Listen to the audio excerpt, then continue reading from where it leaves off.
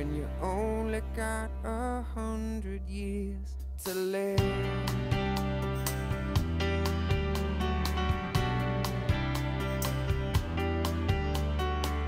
I'm 33 for a moment. I'm still the man, but you see I'm there, a kid on the way, babe, a family on my mind.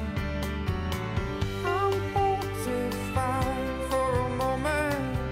The sea is high and I'm heading through war crosses, chasing the years of my life. 15, there's still time for you, time to buy and time to lose yourself within a morning star.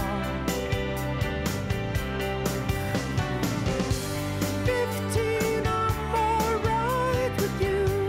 15, there's never a wish better than this, when you only got 100 years to live. Half time goes by, suddenly you're wise, another blink of an eye. 67 is gone, the sun is getting high, we're moving on.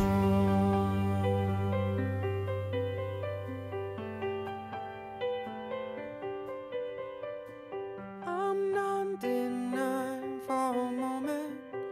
I'm dying for just another moment, and I'm just dreaming, counting the ways to where you are.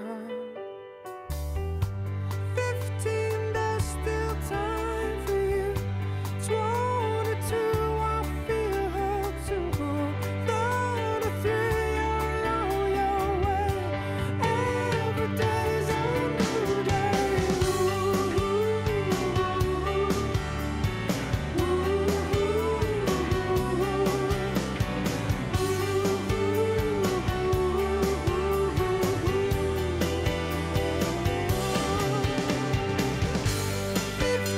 There's still time for you, time to buy and time to choose. Hey, 15, there's never a wish better than this, when you only got 100 years to live.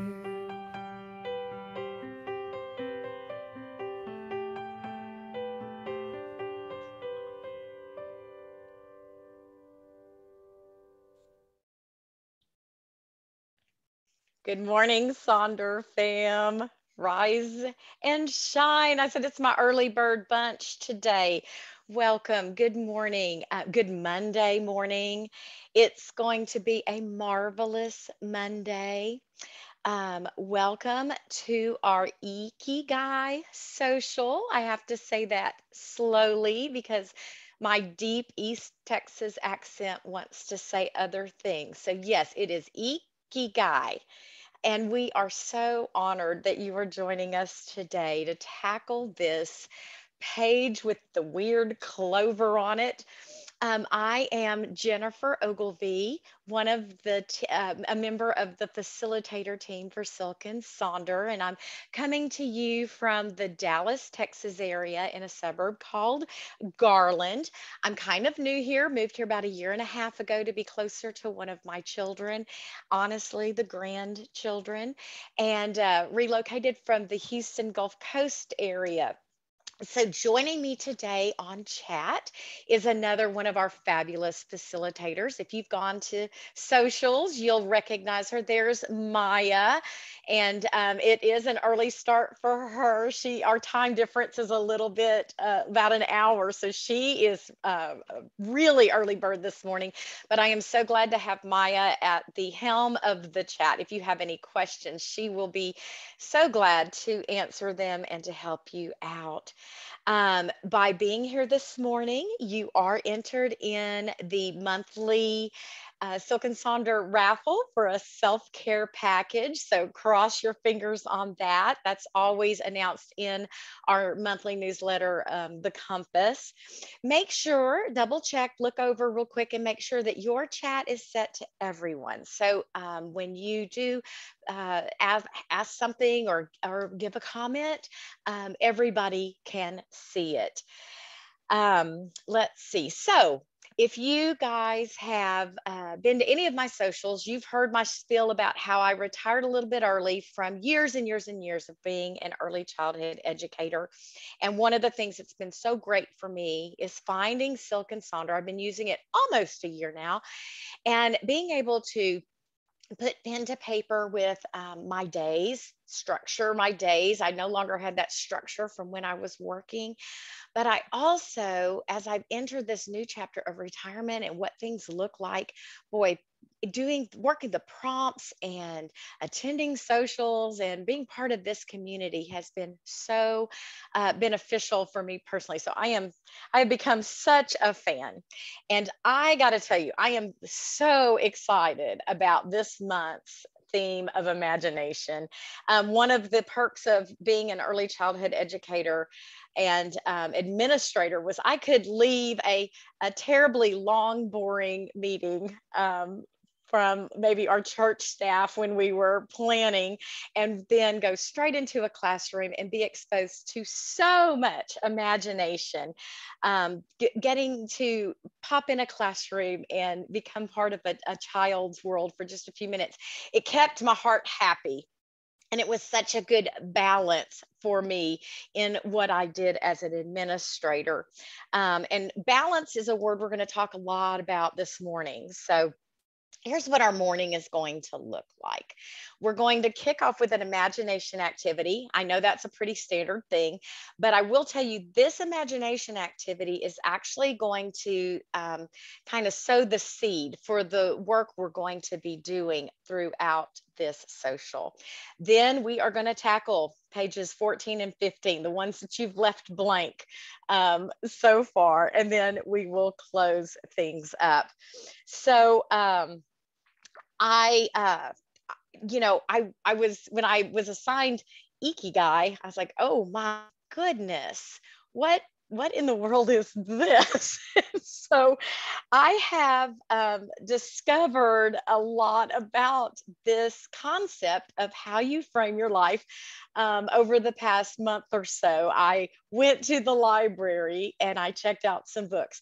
I got online, Googled, did lots of different articles and blogs, and I watched about 3 or 4 different TED Talks on this whole Ikigai concept. The one takeaway I'm going to give you is that this is not going to be a one and done social this morning. Okay. So, what we're doing is we are going to plant the seeds that you then will take into this new year. This one is pretty deep, a lot of content, a lot of soul searching. And so I think what we're going to find this morning is that our work that we will do will bring us to some aha moments so that we can keep growing and pursuing whatever our Ikigai is. So today, don't worry if we are working on part of a prompt and you don't finish when the song is over. I'm going to give you a little extra time at the end as we kind of put everything together. And just remember that today is a starting point. All right. So it could be that working through Ikigai could take you all year long. So it's going to be kind of a fun journey this morning. I'm very honored that you are here to share this with me.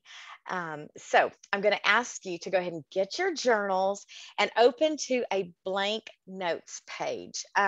Pages 22 and 23 are kind of the first part of your journal that's empty. And then page 45 is actually the notes page for this week's spread.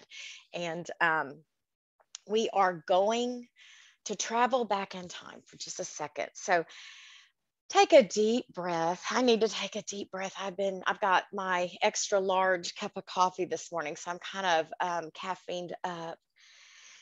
And maybe lower your gaze. And what I want you to do is to take a moment to travel backward in time and imagine yourself as a child or a teen. And I want you to find yourself in a moment of joy. And I know that for some of us, there may be some trauma involved in our childhood. So I'm going to encourage you to really dig for some happy moments. Maybe you were with a grandparent, somewhere where you felt safe. Maybe you were in a classroom with a teacher that became a beloved soul to you. Wherever you are, find your younger self in that moment of joy. Can you see yourself? What is making you laugh or smile? What are your favorite things at that time in your life? What are you playing? Or what are you pretending to be? I always wanted to be a teacher, so that was always my go to pretend. So I want you to take just a few minutes to capture that time and space in your journal.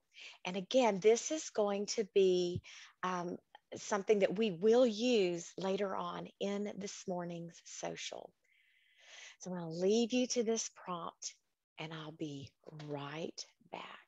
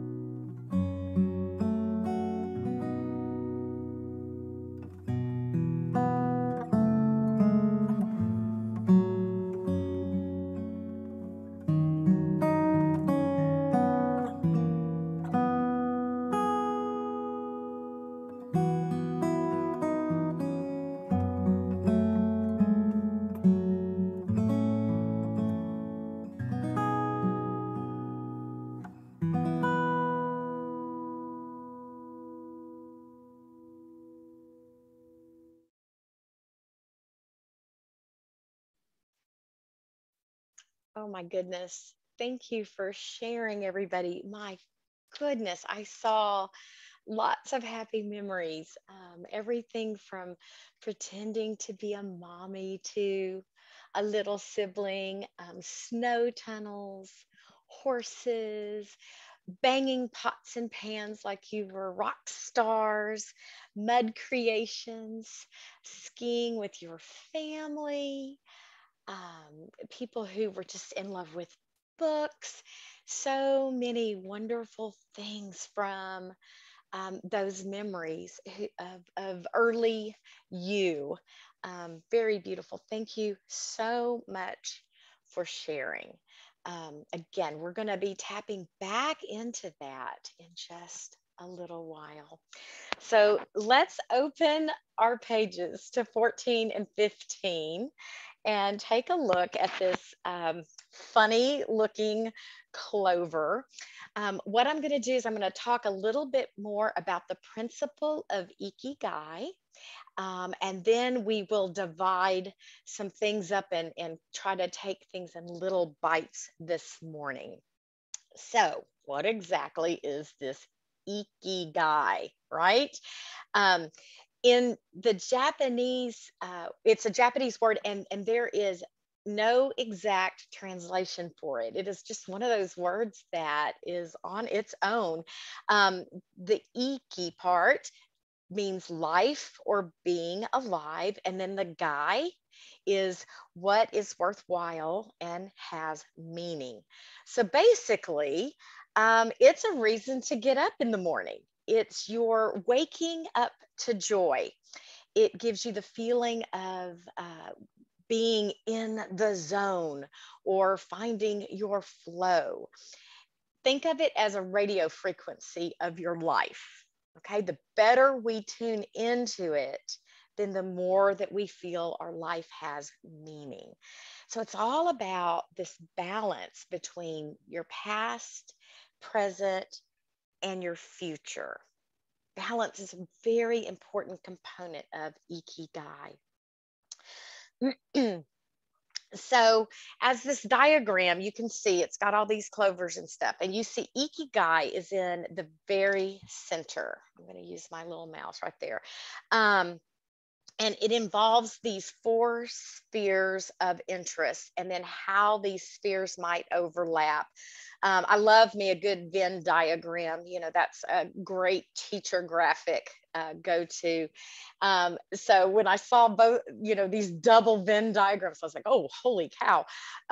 So what we're going to look at is these intersections. So at the intersection of what you love and what you're good at is your passion, and then what you love and what the world needs, that's your mission.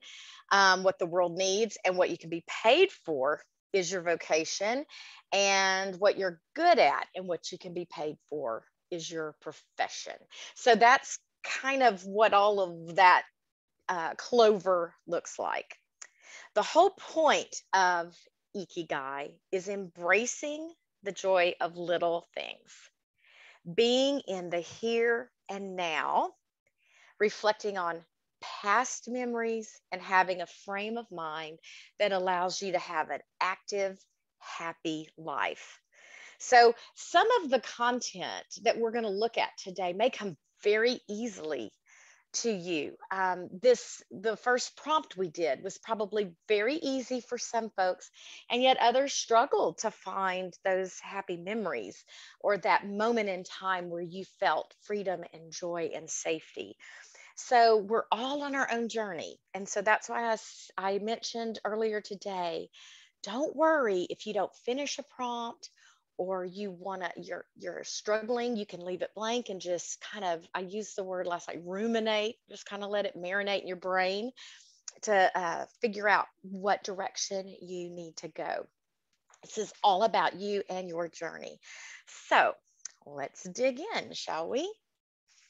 So you're going to be defining your Ikigai by what you value, the things you like to do, and the things that you are good at. All righty.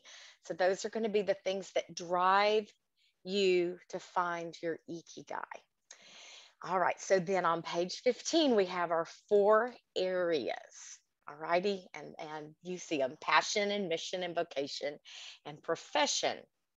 And so we're going to start off by talking about passion. This sphere will include what you do or experience that brings you joy in life, just the thing that makes you feel most alive and fulfilled. What do you feel passionate about? It might be things that you just love. You know, you're like, oh, I love to, whatever. Maybe it's sailing or writing poetry or rock climbing or singing in a rock band, maybe reading a historical novel, spending time with friends, sleeping under the stars, cooking a new dish. Whatever it is, it's important that you allow yourself to think deeply about what you truly love without any concern for if you're good at it or not. For example, I love to sing. I'm not that great, but I love to sing. And it doesn't matter if you're good at it, and if it doesn't matter if the world needs it, or it doesn't matter if you get paid for it. This is just truly, what do you love? So we're going to kick off with that first little box. And I want you to answer these questions. What did you enjoy doing as a child or your early adult years? And what do you do now in your spare time that makes you happy? And you might just want to make a bunch of lists, a list that says blank makes me happy. So we're going to just work on that one square, that passion square. And then I will check back in with you in just a moment.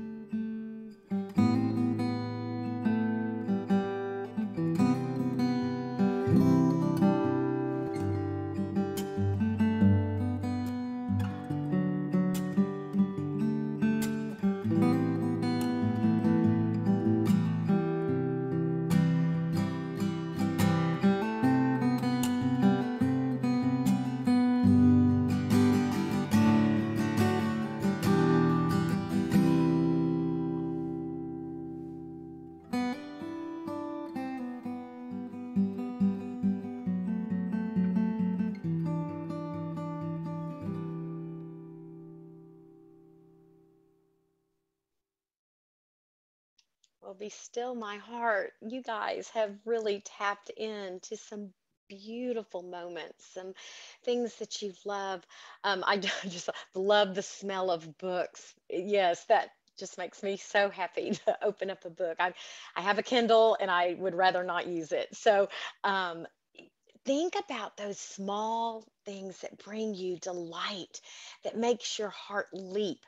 And again, you may need to let this marinate a while to, oh yeah, I do. I love this, and things are going to pop in your head. And I think that's one of the beautiful things about learning about Ikigai is that you start looking at life a little bit differently and being intentional about your thoughts and what you're discovering about yourself that brings you true joy, your reason for getting out of bed in the morning. Alrighty, so if you didn't finish up or you want to leave a little bit of blank space so you can come back to it, that's great. I encourage you to do so. Let's look at mission now.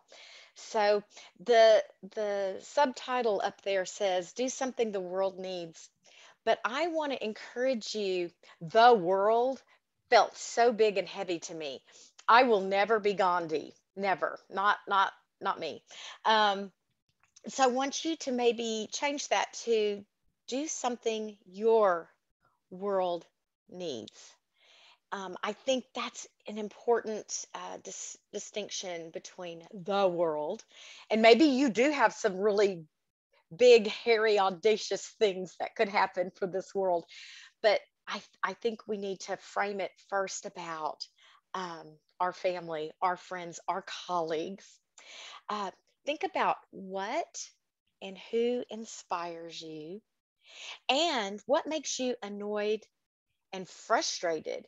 And I think what's important about this question is I want to tap into something called righteous anger. Um, that is anger that changes the world, right? So people, um, you know, everybody, there's no one in this world who says, "Yay, cancer!" Right? Cancer's awful.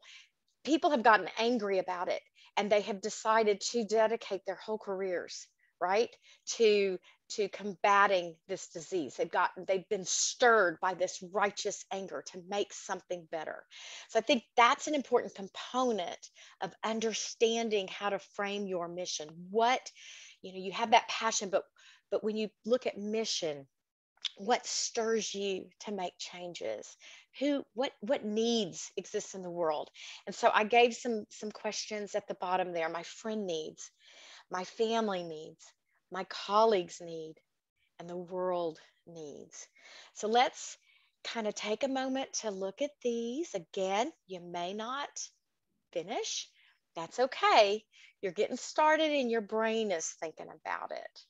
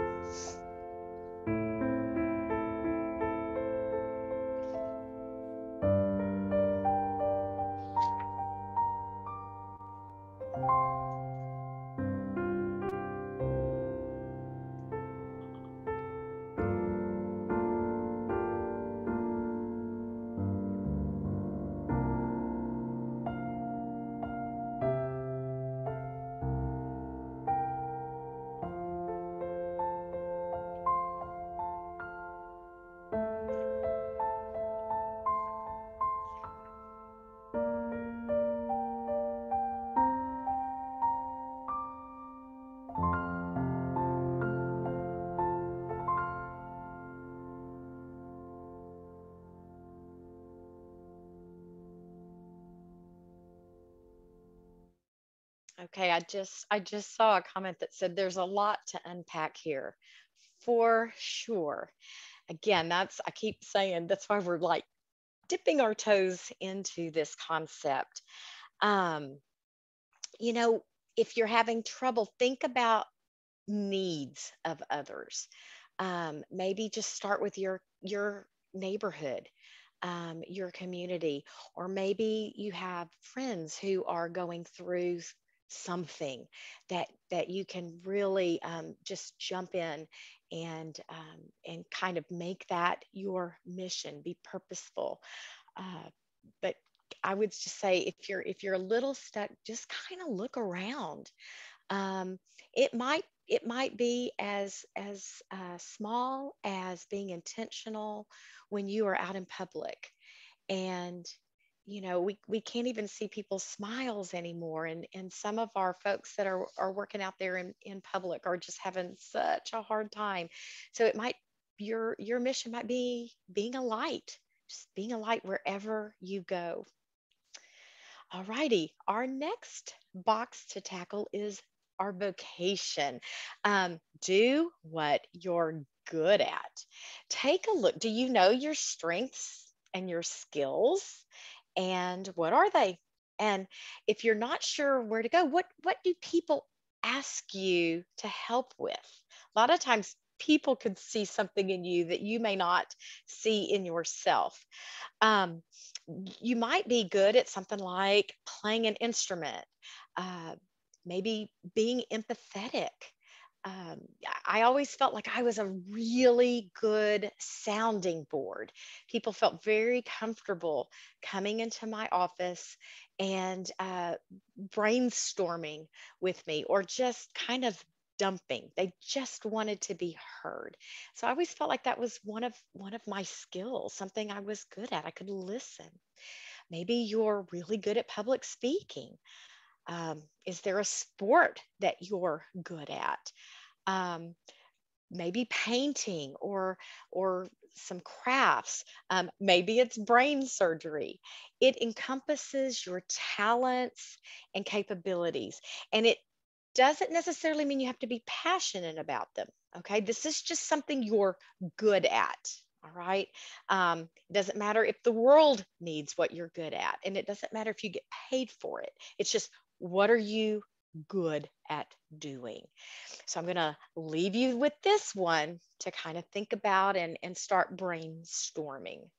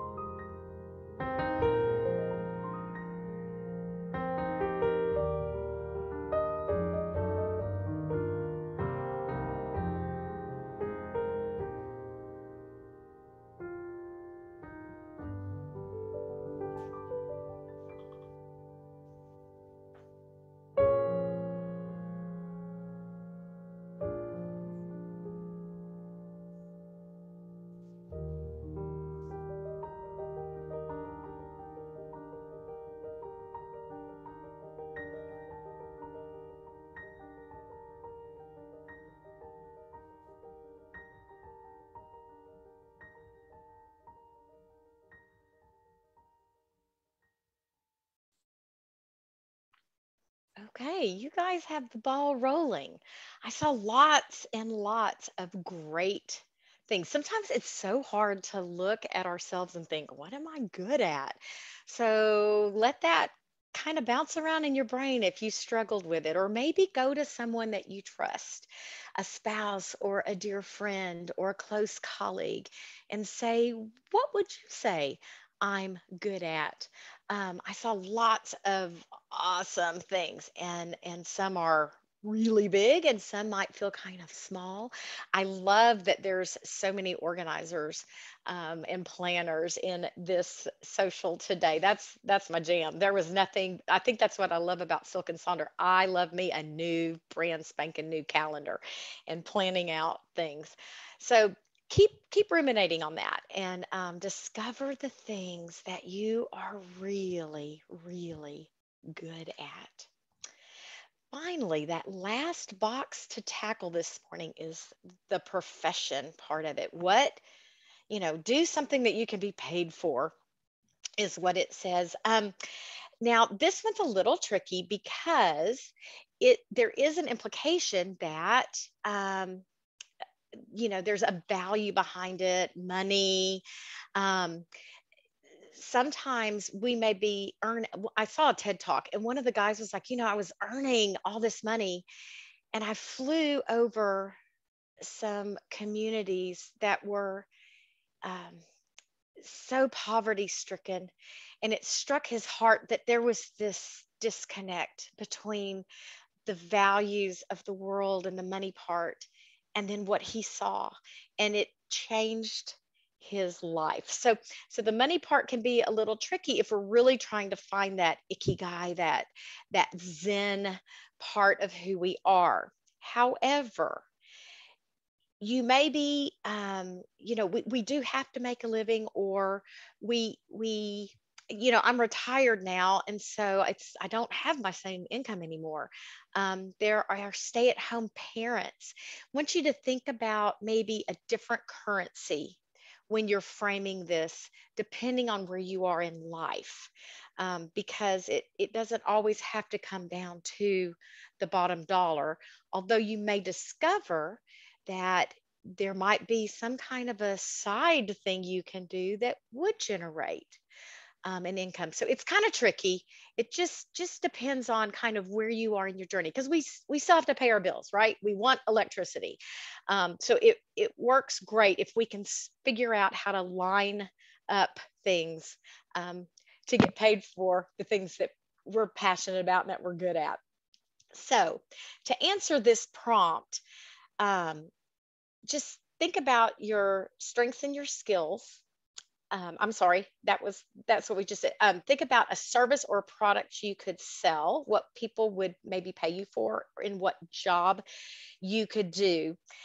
Um, Ikigai is kind of about feeling that your work can make a difference in people's lives. So you might be really good at writing poetry, but it doesn't necessarily mean you can get paid for it. Um, but you might be able to work it so that that could happen one day with some planning. So, anyway, we're going to visit this one a little bit. Again, this one was a little tricky. Think about, now I make a living by, and then in the future, I'd like to earn money by, and maybe it sparks a change. And, if you are retired or you are caregiving for children or parents, think a different way of your currency and the rewards that you are getting for that work. I think that's a very important thing to consider. All right, I'm going to let you dig into this one.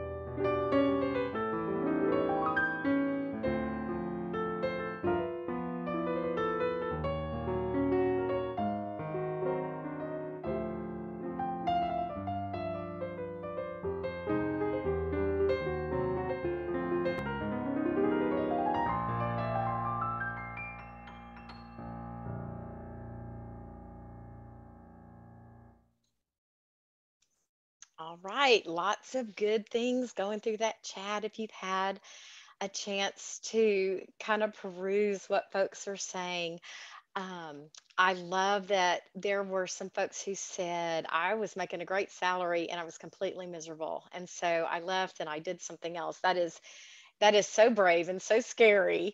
Other folks have filled um, the profession part where maybe they feel like they're not able to leave a job, but they have picked up other things that just sparks joy in using what they're good at professionally. They may be manning volunteer uh, groups, or maybe starting a Facebook page, or that kind of thing. So I read in either I read it or I don't know. Again, I've been absorbed in Ikigai for about a month now, but someone said, if not a side hustle, maybe a side helpful. And I loved that. Find a way to utilize what you can bring to someone through volunteer opportunities. I thought that was just really neat because we hear a lot about side hustles, but I liked side helpfuls. So now what, right? We filled these out. I want to talk before we actually go into the prompt. I just want to remind you that finding your ikigai is a lifelong journey of understanding yourself better, uh, doing the things you love, putting your gifts to significant use, and learning along the way. And there is a book called Blue Zones, and it's blue zones are places throughout the world with longevity. And so, uh, one of the things that you will find with Ikigai is that it exists in these blue zones throughout the world, because people are just real in sync with who they are. And I want to just read you a quick quote from one of the books that I picked up.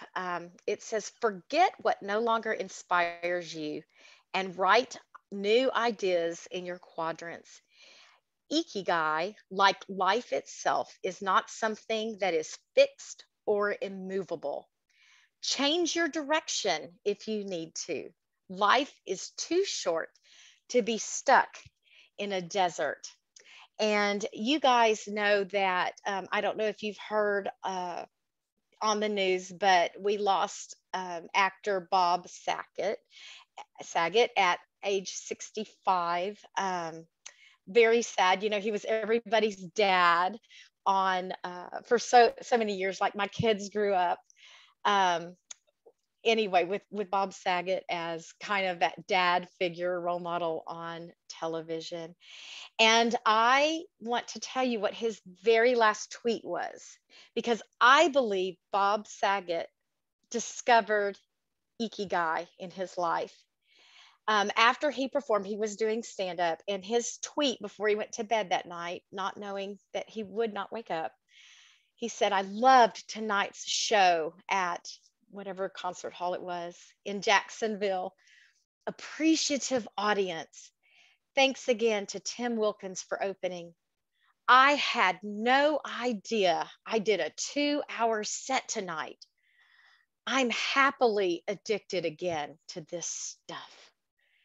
And I just thought, he found his ikigai, and his ikigai was to bring joy and make people laugh.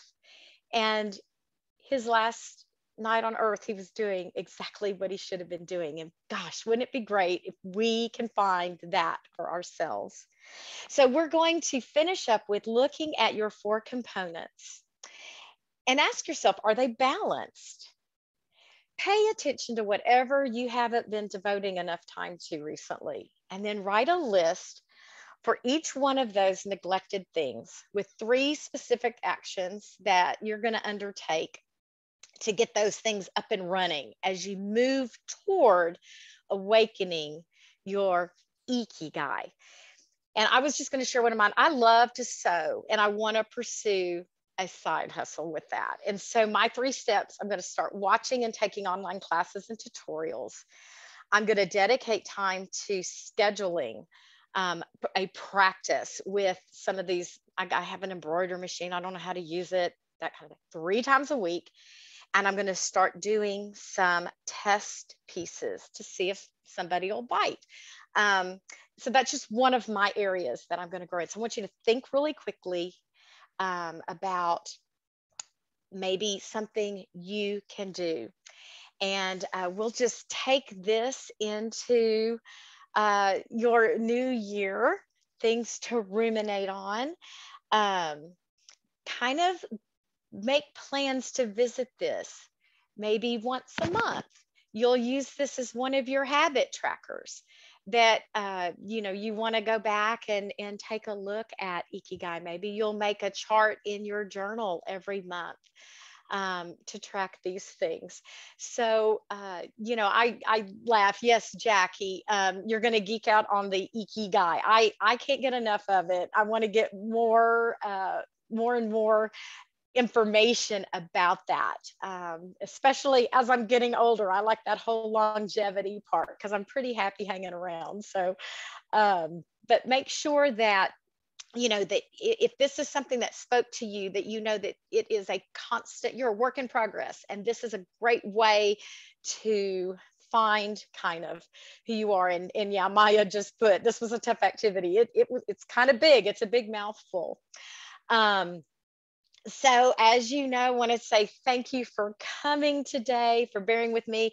I feel like I should have done like 4 months of prep work, and then we should have had a 3-hour session to kind of start tackling this, because it is a big bowl that we can just take a bite at a time. So if you're not part of the Sonder Club, please scan that QR code, maybe drop some of your work in that, because I know a lot of people are struggling with what this Ikigai is. Finally, we are big on the surveys, the feedback from you. So please be sure that you fill out your survey based on today. I get to see the results. I'm Jennifer Ogilvie. There's 2 Jennifers. There's Jennifer Krippner and Jennifer Ogilvie. So you'll look for Jennifer O when you do that. And anything else that you might have, any other suggestions for Sonder Club or Silk and Sonder for the journal? There were lots of changes, and that was because of you. So we really listen to feedback they do in headquarters. And then finally, here are my songs that I chose for you today. We didn't get to the last couple because of time, because this is a big thing to chew on. So I will leave you with The Nights, and I appreciate you guys coming and moving toward your Ikigai. Be blessed. Once upon a younger year, when all our shadows disappeared, the animals inside came out to play. Went face to face with all our fears, learned our lessons through the tears, made memories we knew would never fade. One day my father, he told me, son, don't let it slip away. He took me in his arms, I heard him say, when you get older, your wild heart will live for younger days. Think of me if ever you're afraid. He said one day you'll leave this world behind, so live a life you will remember.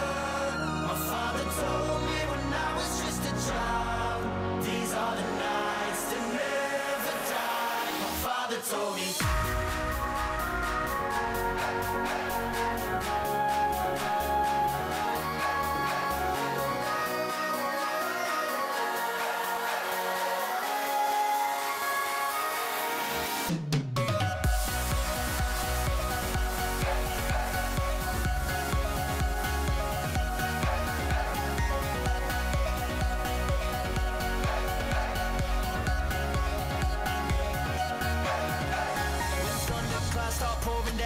Light a fire they can't put out, carve your name into those shining stars. He said go venture far beyond the shores, don't forsake this life of yours. I'll guide you home no matter where you are.